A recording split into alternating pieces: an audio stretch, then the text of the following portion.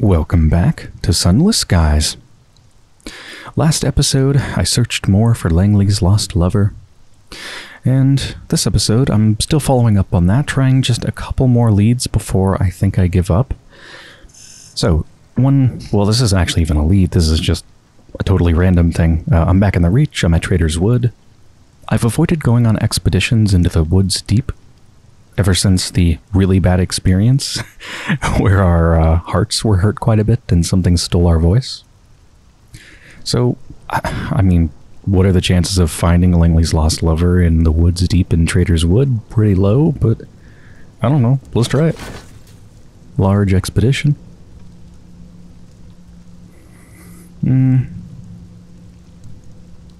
Yeah, so it looks like you have to have an expedition for something specific, otherworldly artifacts or bronzewood. Or just go back. I don't know, let's go for otherworldly artifacts, sure. I'm gonna go through this sort of fast. Oh, Transmune just joined me on my table. She wants to help me find some artifacts, don't you? Oh, I was gonna film her, but she left. These should all be really easy stat checks for me. Even the iron I have 100% chance at. Brave the Storm. Went great. Listen to the voices, 100% chance of success. That's the flowers that are trying to talk to me, I think. Hide from the beasts, 100% chance of success. Enter the ruin. And I guess we did it. Trophies won from the wood. 3 otherworldly artifacts. Oh, can you only do one expedition for every bit of time, so you can't just like keep doing it again and again? No, you can keep doing it. Needed 2. So essentially, given that those were 100% stat checks, they're guaranteed to succeed. So essentially, I just traded 2 fuel and 2 supplies for 3 artifacts. That's really good. But Langley's lost lover is not in the woods deep, to the surprise of no one. At the nature reserve now. Alright, the final place I'm going to check for Langley's lover before I head off of the map. This person. Go visit the ornithologist. Let's actually read the text about them, just in case there's any hints. If he's not hiking through the wilderness or camping beneath the bough of one of the great trees, he sat alone in his watchtower watching for his bird.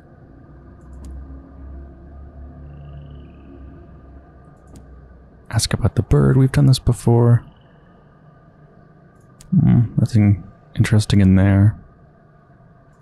Ask about the reserve. I don't think this is the person. Ask about his fellow researchers. Quick trip into the reserve. Damn. That's not them. The only other thing I can think of, which I just thought of really recently, is in Eleutheria, I've joined Winter's Reside, but there is the Brazen Brigade and the Heartcatcher Gardens. I haven't gone to those in forever because there's almost nothing to do there because I'm not joining them, and they won't take me, certainly, now that I've joined Winter's Reside. But perhaps I could still talk with them and maybe there's somebody there who would fit the description without having to like join the group. It's very far-fetched, but it's possible. Either way, I think it's time to go off the map, so I'll meet you there. Almost to the edge of the world. Somebody in the comments told me that doing this does not finish the game, so I don't need to worry about it doing that. Still be opportunities to do things. Although, someone did also say that it makes the game significantly harder because of the fire that follows. I guess it starts following me harder after this or something. Anyway, coming into this with the best condition I can think of to do it in, I have a smattering of stuff with me, including a 2 panes of stained glass. Because I'm thinking, like, this might involve sunlight, maybe? Although in the darkness is where sunlight doesn't exist. That's actually why the Earnest Agitator went out there into the darkness. So now that I think of that, the 2 panes of stained glass might not matter. But anyway, a smattering of stuff, and then as many supplies and fuel as I could take with me. No nightmares. My terror is as low as I can possibly get it. Oh, hello. Yeah, let's take out the curator.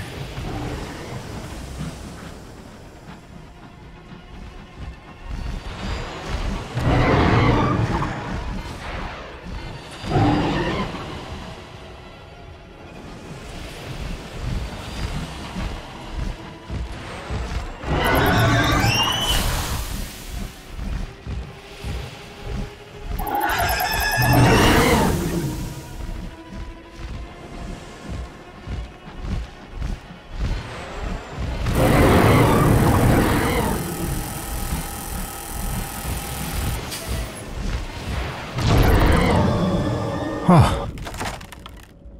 Well, let's take a trophy so then our terror is going to be 0%. That really is as low as it can be. I guess I should take this egg. If for no other reason than Eleutheria, I can basically trade it for moments of inspiration, which I think I have 0 moments of inspiration right now. Just hope it doesn't spawn another curator. Yeah, we're good. Right, so as far as I know I can go off the map anywhere in the Reach, but going off at the grave of the Silent Saint feels particularly appropriate because it's very creepy. Oh man, everything looks weird when the screen stops scrolling. Here we go.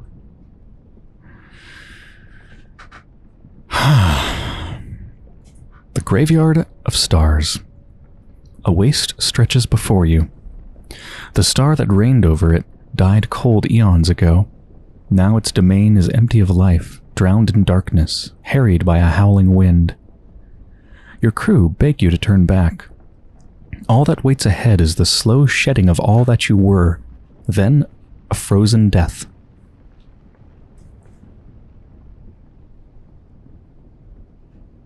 Venture in... Yeah, this is the only one actually related to the ambition. Propitiate the Waste Wife?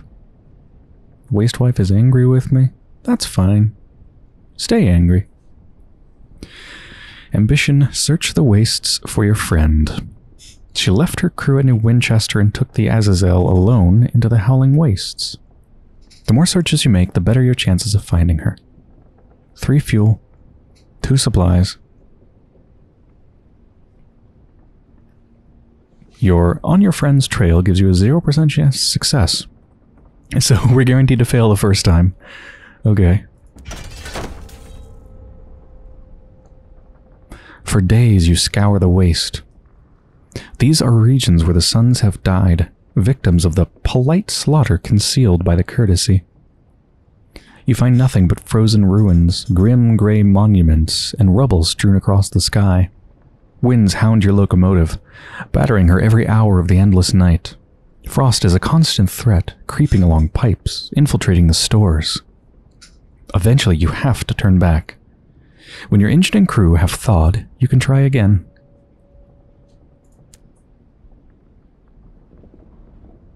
Oh, second time it's already up to 40%. That's not bad.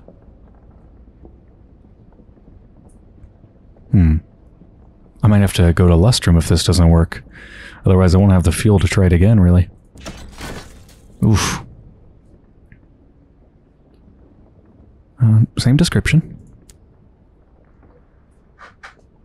Yeah, I mean, technically I can do that, but my current fuel will run out in like 10 seconds. 80% chance of success.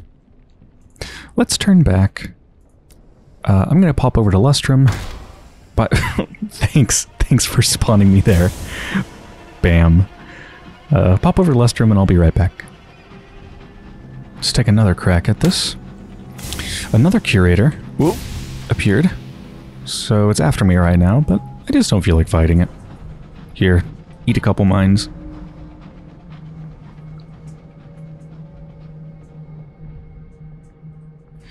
Search again. 80% chance of success. Yes. Just in time. On the third midnight after you entered the wastes, a junior signaler cries out, "A fire, Captain!"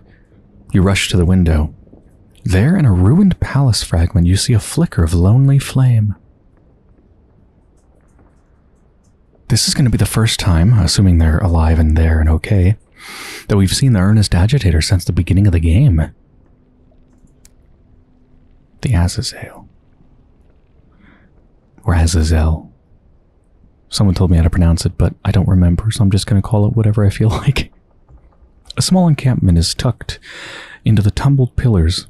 Someone has tried to grow a plot of verdant seeds there, but the winds and cold have choked them. There's a lean-to constructed against the side of a locomotive, which has been stripped for parts to build makeshift components. Find the Earnest Agitator. She is? I think I'm supposed to say there is no sign of her at the camp. Perhaps she has taken shelter in the scavenged remains of her locomotive.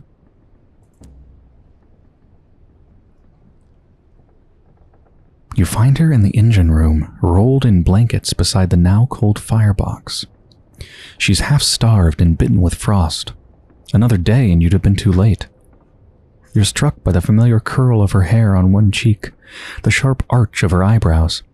Her forearms and hands are wrapped in bandages. Finally, they are actually alive. It's been so long. She opens her eyes.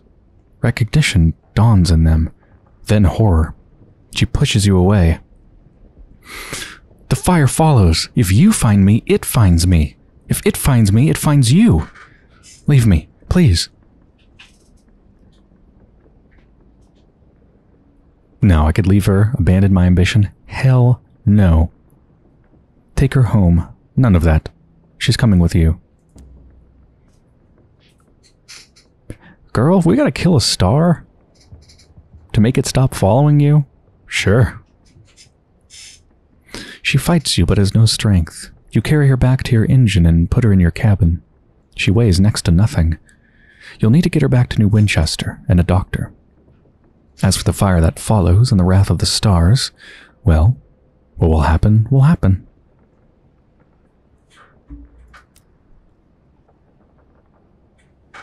Turn back. Are you gonna bump me into the egg again? Whoa! Pretty much. So I don't know what to expect as far as like the fire that follows. What's it gonna do? Just more like the blue flame thing that has appeared every time we've learned something important? Is it just gonna be that, but much more frequent? Are Lagoi gonna suddenly just pop up around me? I don't know.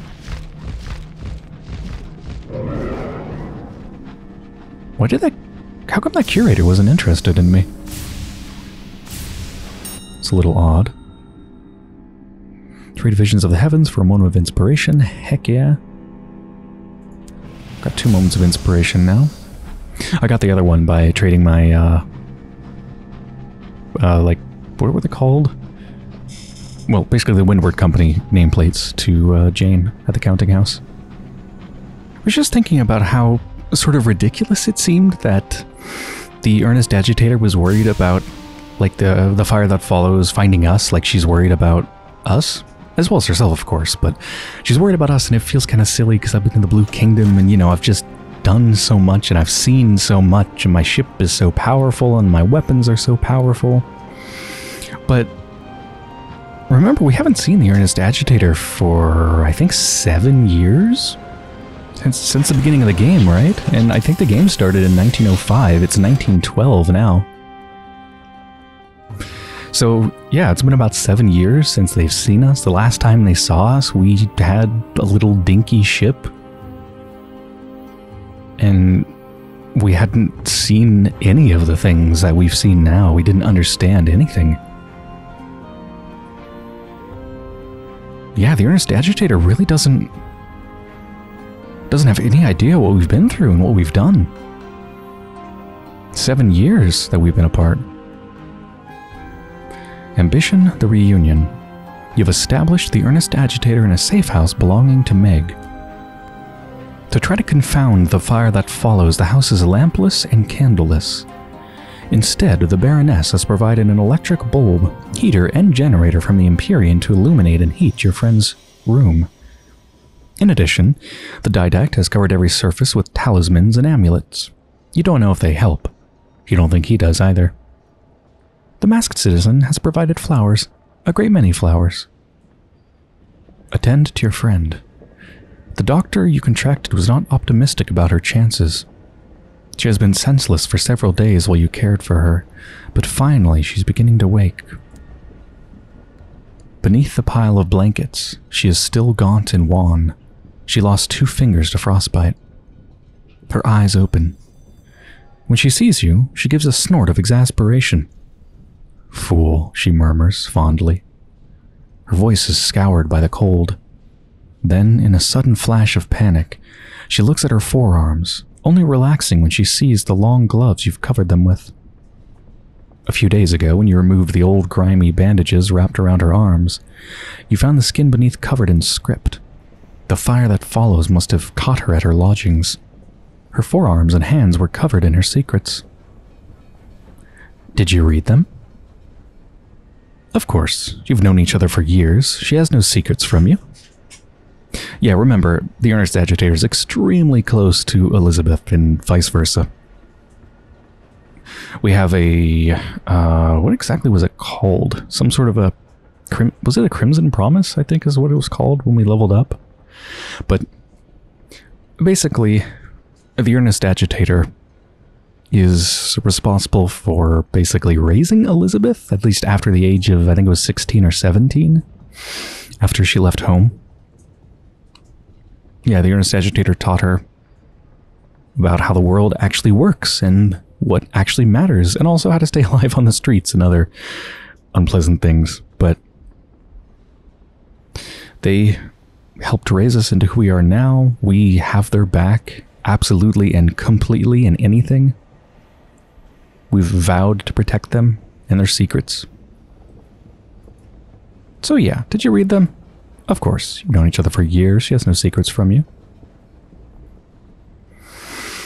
Oh, but she did. Many. The time she believed the wrong person.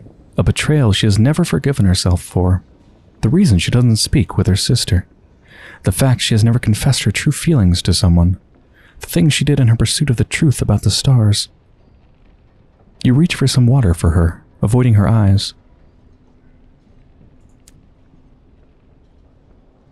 The Earnest Agitator is sitting up in the bed now, demolishing a bowl of soup. You both know you won't have long. The fire that follows is hunting for you.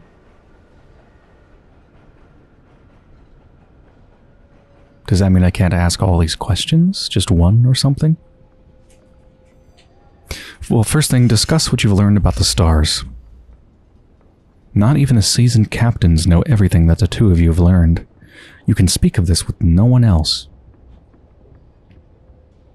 For a while, you talk about the War of the Stars and the terms of the courtesy that conceals it. Soon, though, she asks to stop. The more you discuss it, the more you think about it, the easier it will be for the fire to find you. When I began learning these secrets, I knew you'd want to know too. Even when I learned of the fire, I assumed we'd be able to beat it, like we beat everything else. She frowns.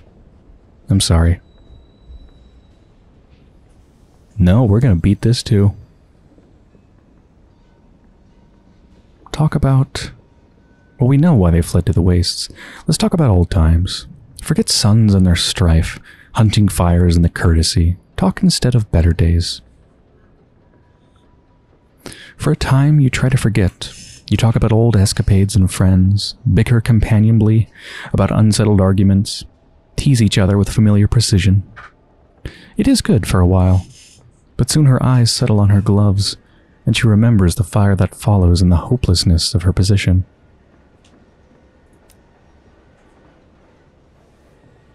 The Earnest Agitator is sitting up in the bed now. Oh, that's the same, but this is new. Suddenly, blue light flares in the window. You hear screams. The fire has found you. Help your friend escape to the roof. You knew it was only a matter of time. You've made preparations. You knew the fire would come, but not that it would come so soon or so stealthily. It inhabited the hearths of 4 houses around your location, then put forth embers and fingers of flame.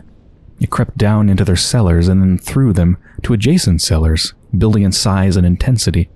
Then it rose. When you emerge onto the roof, an abrupt inferno has broken out.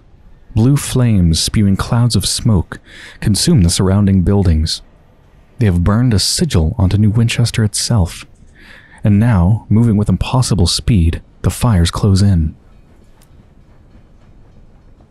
The fire has followed. On the roof, with a ring of smoke drawing in, the Earnest Agitator leans on you heavily. I'm sorry. You know as much as I do now. It will never stop hunting us. If I could offer myself up to spare you, I would. You feel an abrupt itching at your neck. Your second mouth, the gift from the halved, speaks once more. This is possible, it says. Okay, wasn't expecting that. Ask what it means. The bargain. You cannot flee the courtesy or defy it. You can only join in. You could appeal for the right to slay a star. Oh, is this about the loophole? You point out that you are not, in fact, a sun. Quite.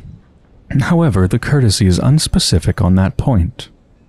Perhaps, since only suns are capable of defeating other suns, they did not think it was worth forbidding others from trying.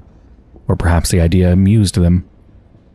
Regardless, the requirements are the gift of a soul and an exact supplication. You are not capable of the latter, but I am. And while customarily a rare and elaborate soul is given, to symbolize the weight of the act, hers will do. Then, of course, you will ultimately have to kill a sun. Fuck yeah. I'll kill a sun. But if the Earnest Agitator's soul is being given as a gift for this, doesn't that mean they'll be dead?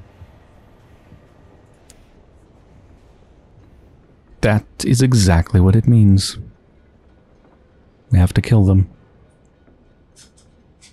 I assume the Earnest Agitator is totally willing. I don't think we're murdering them. So if we ignore the words of my extraneous mouth, if you stay in the skies, you'll be fleeing forever. You'll have to find a way to escape the heavens. I'm assuming that means the avid horizon? Do we go back to the Z? The problem is, I've learned all of this about stars. And this loophole and just all this shit, and I hate them. Just fleeing and just being like, well, they won. I'm just gonna get out of here. Goodbye. I don't like that. I really, really don't like that. I want to do something.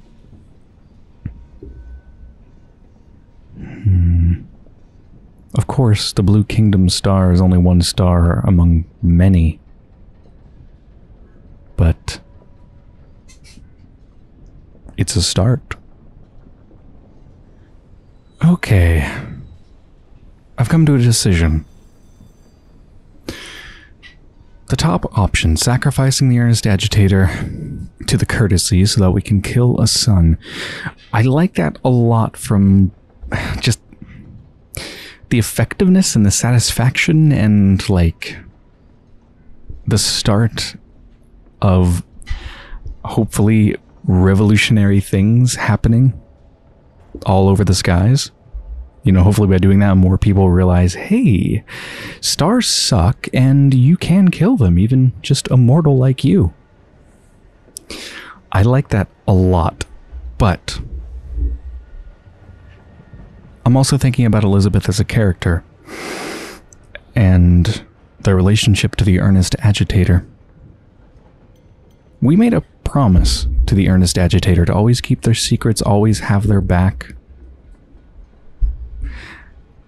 They're Elizabeth's highest priority, as important as setting things right, or righter is.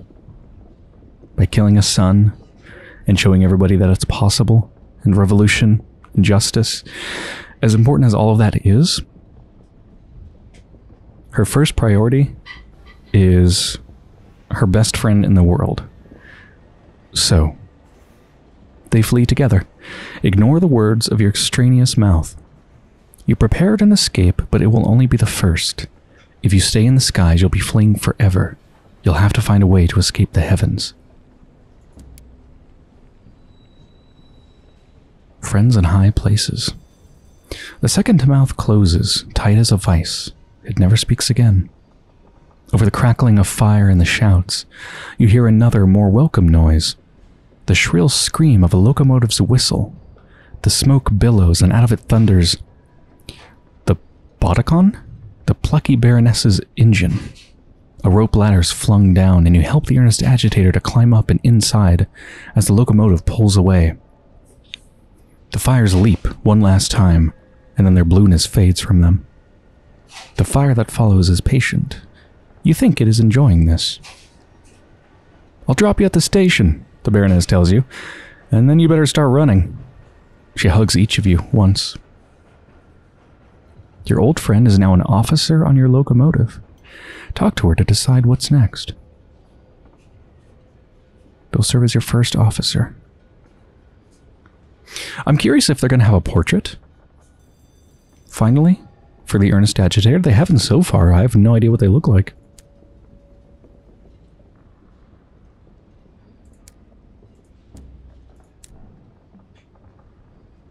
Oh, they don't. Just like the ambition kind of thing. 2 hearts, 2 iron, 2 mirrors, 2 veils. So I don't need to actually assign them as my first officer. I can just talk with them. I do want the 10 mirrors, otherwise I'll have to get rid of some of my stuff. So I'm not going to equip the old friend.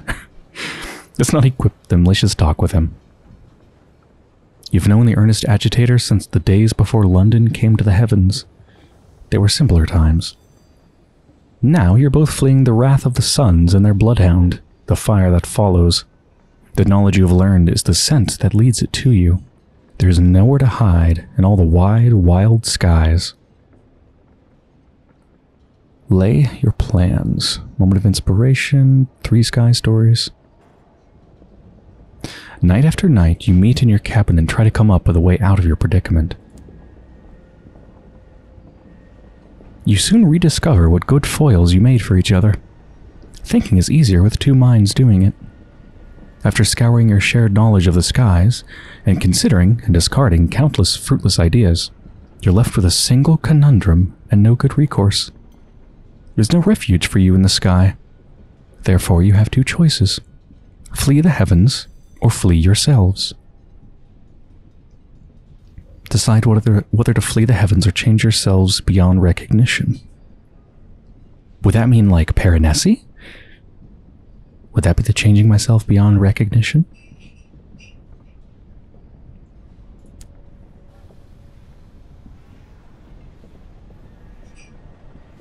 Discuss fleeing the heavens. London entered the sky through the avid horizon, but that door has been closed for years. On the far side lies the Neath, a vast subterranean cavern where suns hold no sway. No one knows why the avid horizon closed. One day, people just stopped coming through it. Attempts to reopen it have been unsuccessful. Of course, you would only need to open it a crack, just wide enough and long enough for the 2 of you to slip through. The Eagle Khan provided insight and machinery that helped Her Majesty open and hold open the door, your friend says. If we are to do so again, we'll need some of that ingenuity. It won't come cheap. Then we'll need to establish a base at the gate itself. Visit the Empyrean in Eleutheria to acquire the devices and knowledge you need to pursue this course of action. Okay. Well, I got the money part covered. Discuss hiding yourselves. The fire that follows is hunting you and the things you've learned. But what if you were to become someone else entirely? In Eleutheria, there is a prison called Paranesi. Those who are cast into its deepest cells emerge changed beyond recognition. It would mean giving ourselves up, your friend warns. We would become new people, with new memories, new faces, new selves. Hell no. We're not doing that.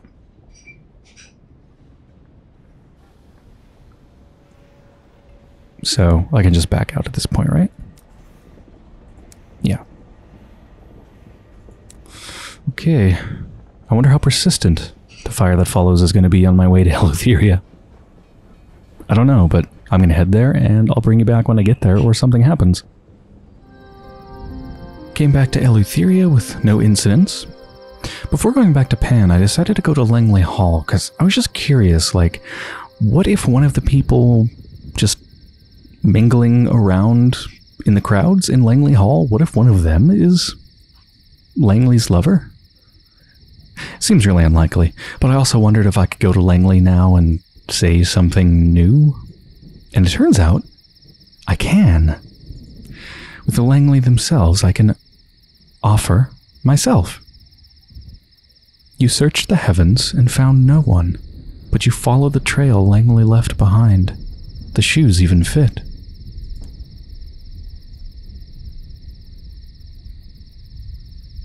Lord Langley looks at you with frank astonishment. But you... that is to say, are... Well, not wishing to be impolite, but... He trails off and stares at his feet. Is he blushing? You stand by the piano in reach, but not so close as to risk discomfort.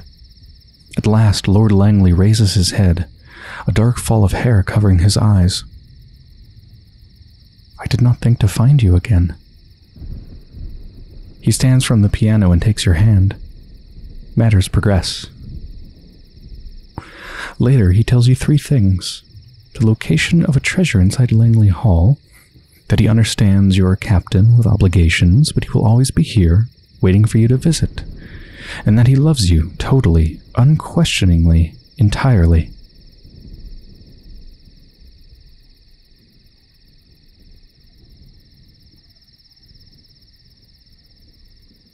I wasn't expecting this as a conclusion to this story. I'm happy that Langley found the person? Question mark? Am I actually the person, or is it just, you know, did I just basically become the person in searching? I don't know. But it's a happy ending, isn't it? Actually, no. No, it's not a happy ending. I'm about to leave the skies forever to the avid horizon. Oh, let's forget this ever happened.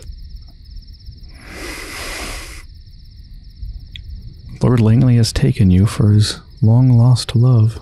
I wonder if, back when I got the Superlipsarian person, I forgot their name, when they asked me, are you sure this is the one? What if I said yes? I don't think they know. I don't think anybody knows. If I pressed it, perhaps they would have accepted them just as they accepted me.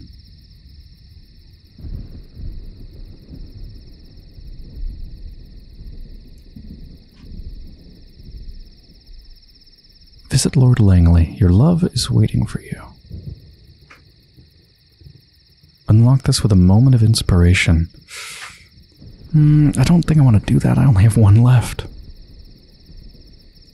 Okay, yeah, I'm just gonna leave. That was a happy ending. Yep. Just don't think about it too hard, okay? You know what? Just because there's nothing in the game, as far as I can see, and there probably won't be anything in the game later on that says like, hey, Lord Langley, since you're the person that, or I'm the person you've been looking for, how about you come with us through the avid horizon?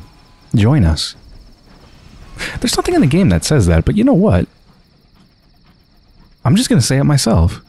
Whether the game says it or not, that does have a happy ending. Lord Langley is coming with us through the avid horizon. Just pulling into the Eagle's Empyrean. Okay, ambition. Acquire Empyrean ingenuity.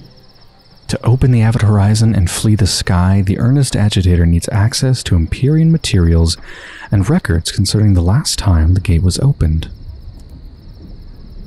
Either the bespectacled official or the London Embassy should be able to provide what you need, but do either of them trust you enough to share it? No. None of them do. Ask how to win over one side or the other. I mean, I kind of already know this. Yeah.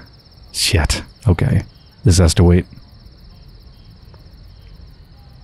Well, while I'm here... Douse their engine plaques. Does that increase how much they like me? I don't think any of these increase how much they like me other than the port report from Caduceus, I assume.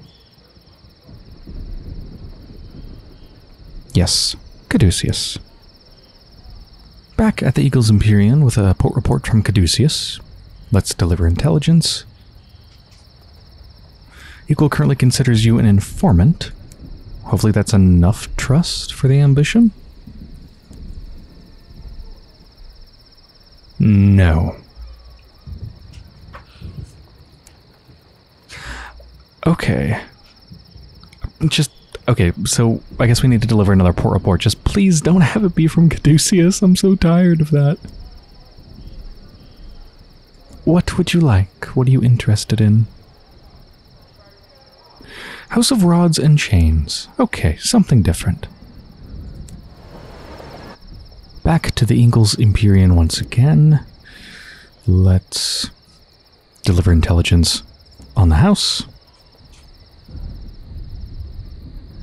Eagle currently considers you a convenient informant. Okay, that's probably still not enough. Oh, it is. Nice. Call on a favor from the bespectacled official. You have proven your value to the Eagle Khan. Perhaps some strings could be pulled.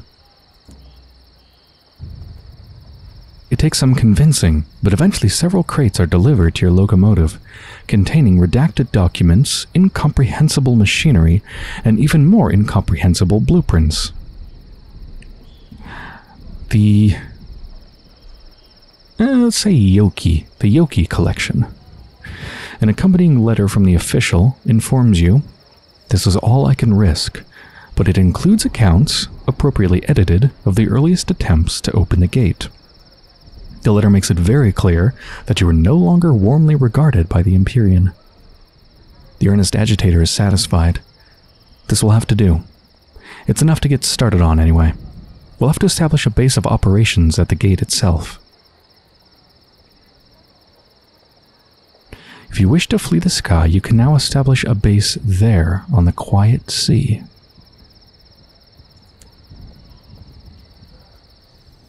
Back at New Winchester in the Reach, and I think this is a pretty good place to end the episode. So I hope you've enjoyed so far, and when I return, I'm going to head over here to get to Albion, and then try to establish a base of operations at the Quiet Sea.